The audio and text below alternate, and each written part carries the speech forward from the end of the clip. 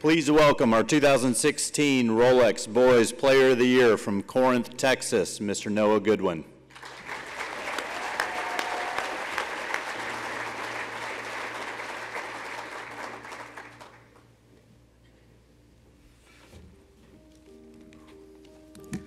Well, I'm definitely more nervous in this speech than any opening tee shot I've ever hit. And before I start, I would like to say job well done to Patty on an amazing speech and an awesome year. And congratulations to everybody that's playing in this tournament, for you have solidified yourself as some of the best junior golfers in the world. It is an honor to be named the 2016 Rolex Junior Player of the Year. When I outlined my goals at the beginning of the year, I listed two: Rolex Junior Player of the Year and being on the United States Junior Ryder Cup team. It was such an honor to make the United States Junior Ryder Cup team and to be able to represent my country on a national level. And to be named Rolex Junior Player of the Year by the AJGA is also such a great honor. There is simply no better golf organization at the national level. I would like to thank a number of individuals. First and foremost, I would like to thank my Lord and Savior, Jesus Christ. To God be the glory. To the AJGA, thank you, Mr. Steve Hamblin, for your leadership and dedication to making the AJGA what it is today. We appreciate your 30-plus years of service. Thank you, Captain Jay Mills of the West team. You helped make Wyndham Cup a week in my life that I'll never forget. It was definitely the most fun I've ever had on a golf course. Go West. Also, to all the AJGA staff members, from vice presidents, tournament coordinators, tournament managers, communication managers, interns, and any I may have left out. Thank you for doing what you do to make this the best organization in junior golf. To premier partner Rolex for more than 30 years of support of the AJGA and junior golf, especially the proud tradition of the Rolex Junior All-America teams and the Rolex Junior All-America Awards Banquet. Thank you, Mr. Arnaud Laborde. To premier partner Ralph Lauren, for the Polo Junior Golf Classic and support of the AJGA. Thank you, Mr. Bill Huntington and Kelly Broad. To PGA National for hosting this week since 2009. Thank you, Mr. Josh Sparks. To Mr. Jim Ahern, Mr. Bubba Kroger, Cliff and Evan at Titleist and FootJoy, thank you for your support over the years.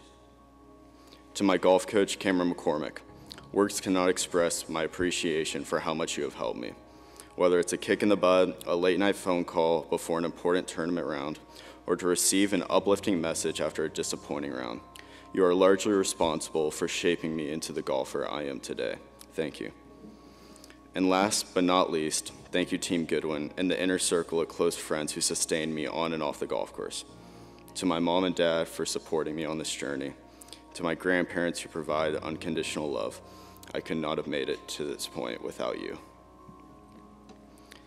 I'm humbled to be named the 2016 Rolex Junior Player of the Year. It is an honor to have my name added to the long list of previous individuals who have received this award.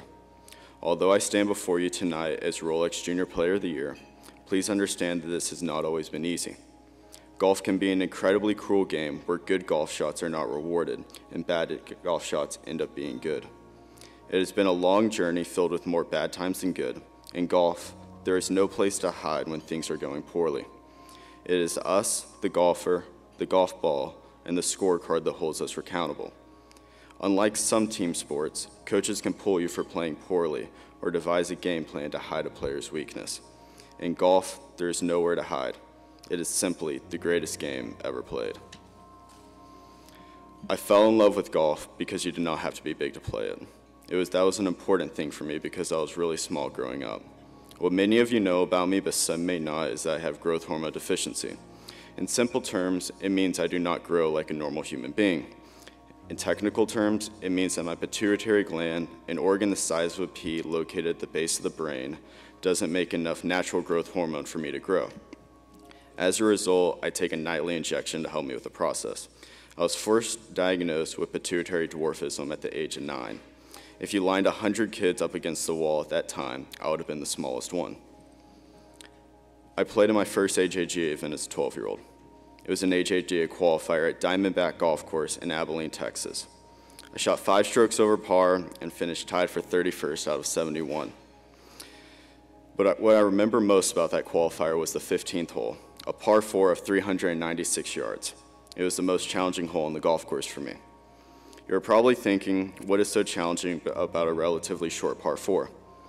Well, it required a tee shot of 187 yards to carry a creek in the fairway, and being a small 12-year-old that I wasn't able to do it. I had to take a 5-iron and lay up to the forward tees, and then hit a 3-wood over the creek and pitch onto the green. I made a good bogey that year. It was a hard-earned bogey. The following year, I played in the same qualifier at the same golf course and shot 3 strokes under par to finish in first. I was bigger, stronger, and a better golfer. I improved by 8 shots in a year. On hole 15, that par 4, I hit a driver over the creek and then had a 7-iron for my approach shot. The hole was totally different a year later because I was bigger, stronger, and better. And yet I still made another bogey. Golf can be hard.